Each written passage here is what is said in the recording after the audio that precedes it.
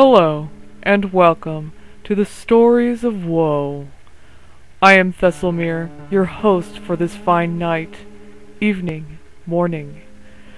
We are going to begin with the story called We Used to Have 6 Dalmatians.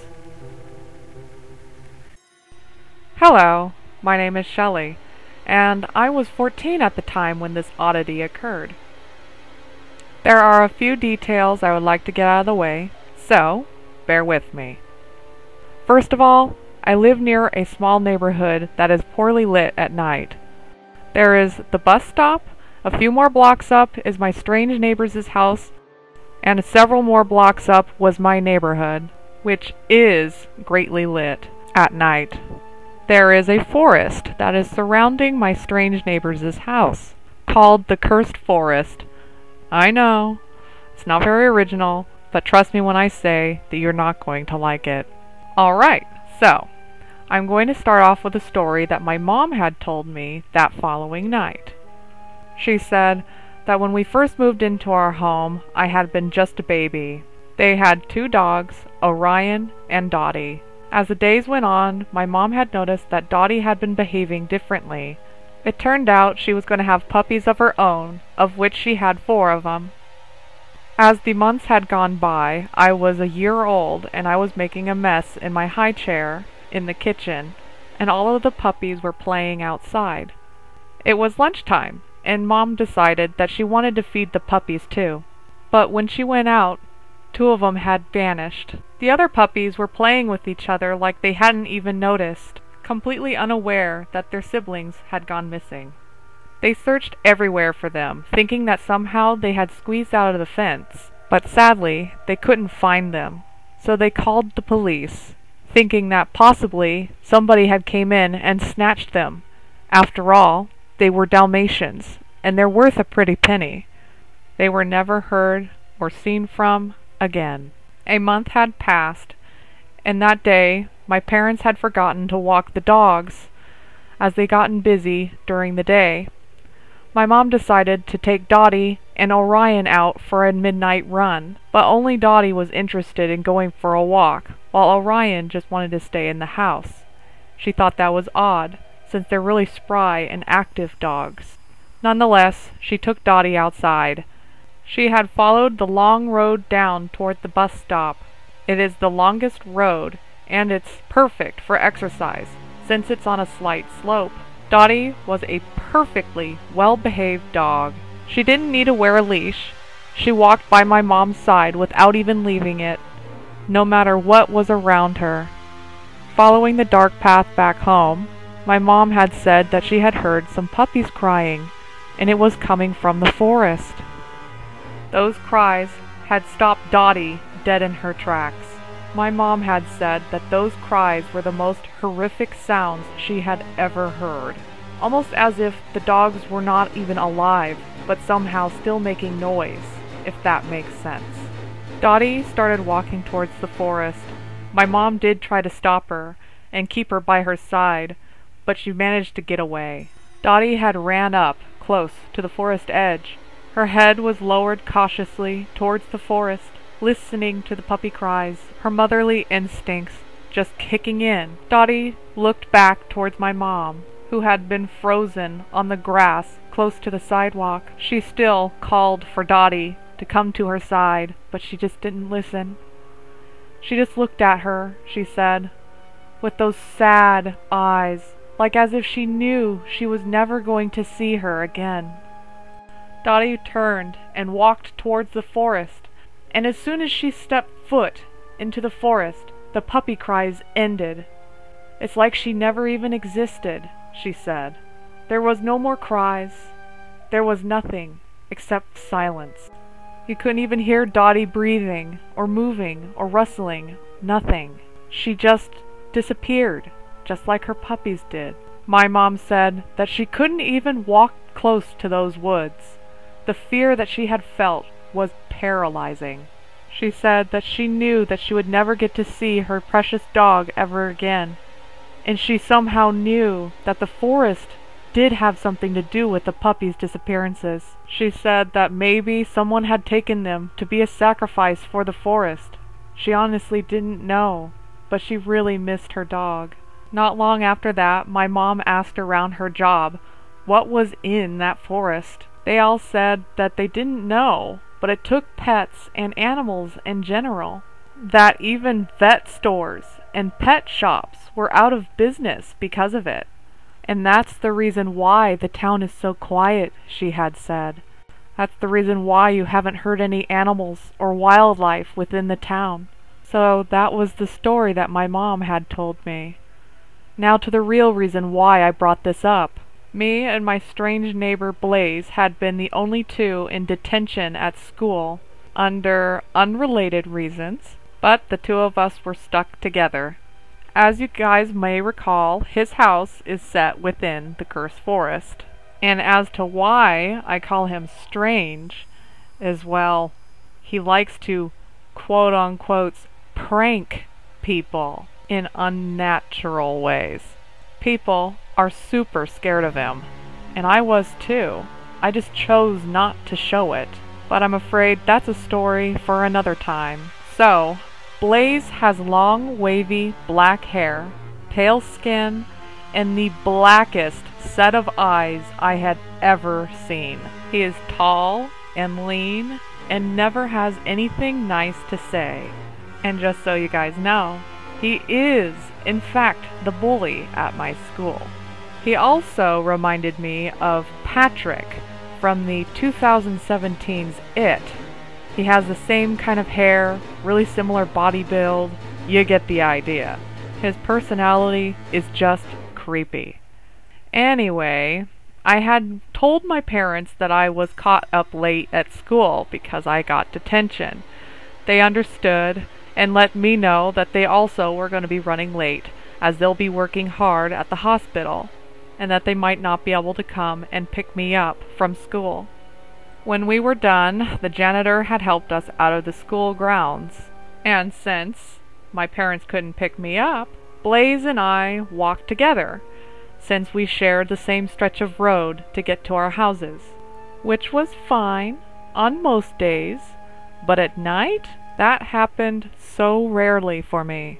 He was quiet, but that was pretty normal since we didn't really know each other.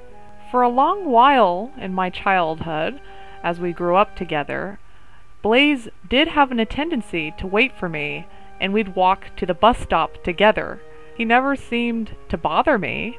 I just often hoped that he wouldn't try anything, and I often found myself thinking about all the places I could run to and hide from. You know, just in case he decided to do one of his pranks. And especially now that it is dark. But thankfully, he didn't. We made it all the way back to the poorly lit, dark street. I couldn't wait to reach my neighborhood where it was better lit. I just think it's really creepy out here. To my immediate left, there was absolutely nothing but open plains. I think at some point this whole place was supposed to become a residential area, but they never finished it for some reason. It might have had something to do with it being on a slight slope.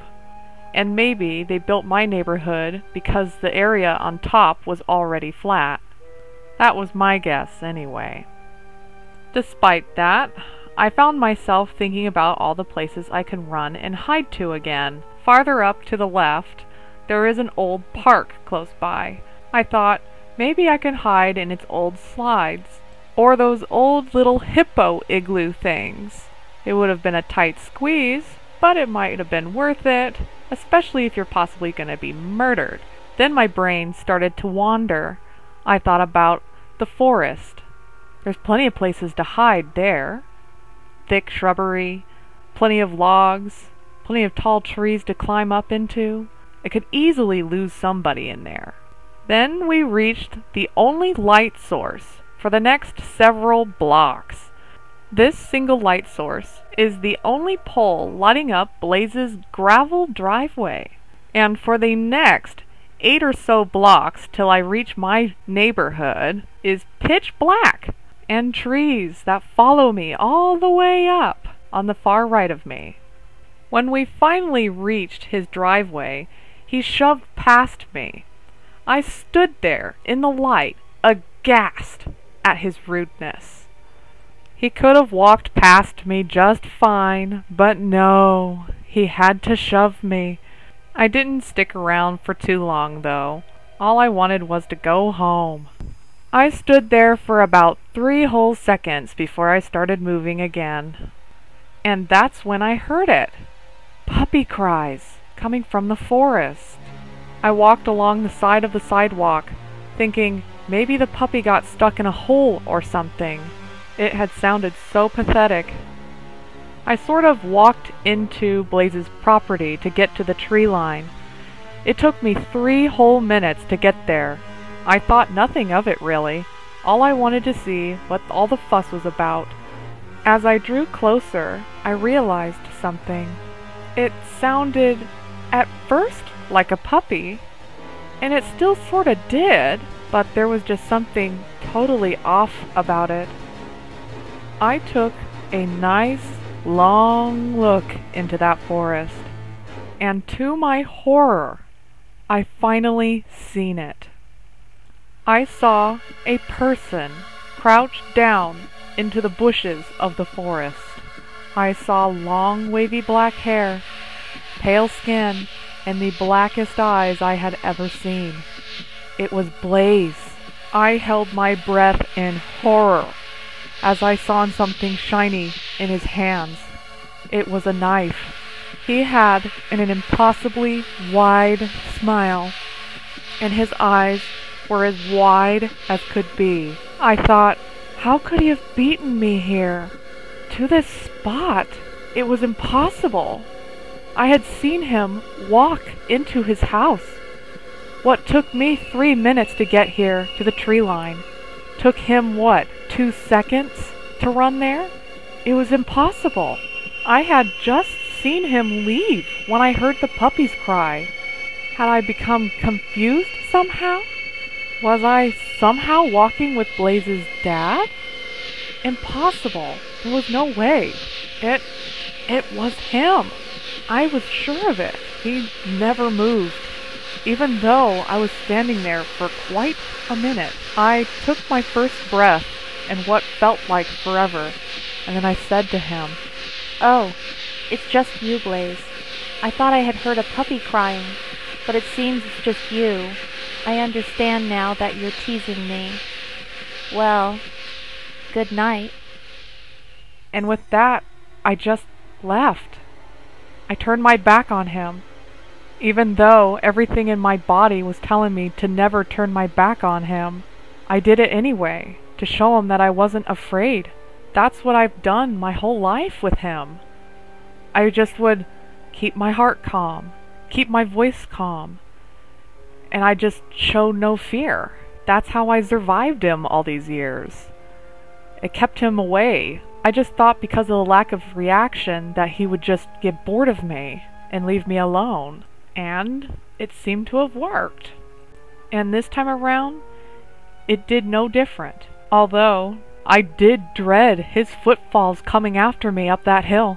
But I made it to the sidewalk, back under the light again, and followed the road. I did not run. I just walked. I didn't want him to get any idea that he scared me, because I don't want him to come at me and try it again. I walked that road the whole way home, in the dark, next to the tree lines. I feared the fact that he might be there. I feared that he would come after me, but he didn't. Even though if he really wanted to come after me, I knew I wouldn't stand a chance. He was the fastest running boy at our school. Coach wanted him to go professional even. He was that fast. I was not fast at all, and he could have easily caught me. Even though I could have been pumped up on adrenaline, there's just no way I would have been able to outrun him. But thankfully, I never heard him move, and for whatever reason, he never seemed to have left that spot. I didn't hear any crunching of leaves, no snapping of twigs like if he's been following me the whole way there, waiting for me to run. Nothing. Absolutely nothing. He just stayed there, for whatever reason, but I was glad that he did. I made it home. I cooked dinner, and I waited for my parents to come home. My mom did come back, and I told her how I had heard puppies' cries in the forest. And that's when she told me about how we used to have 6 Dalmatians. I never knew that the forest was cursed, and I never told anybody about what I had seen. I know that most would have, but this is what Blaze did. It wasn't anything new. He loved scaring people, and even to this day, I'm not even sure if he actually wanted to kill me that night or not, or if it's one of his so-called pranks and was hoping to get some kind of reaction out of me, something more than just a placid, "Oh, it's you." I honestly don't know. The one thing I don't understand is, if the forest had been cursed for years and years, and maybe even before the town was even built, and animals had been disappearing this whole time, what I want to know is, how did he know about the puppy? He would have been 3 years old when I moved into the new house. Did his family have something to do with our missing puppies? Or was it all just a coincidence, and he just knew the rumors about his forest being cursed, and he just chose to whimper like a puppy to scare me just because it was an easy call? I don't know. All I know is, I'm just glad to still be alive. And that's the end of this woe. I hope you enjoyed the tale. So, what do you think of her strange neighbor? Is he a monster, or a misunderstood prankster? Nonetheless, this is the end of our story. Have a good night, evening, morning.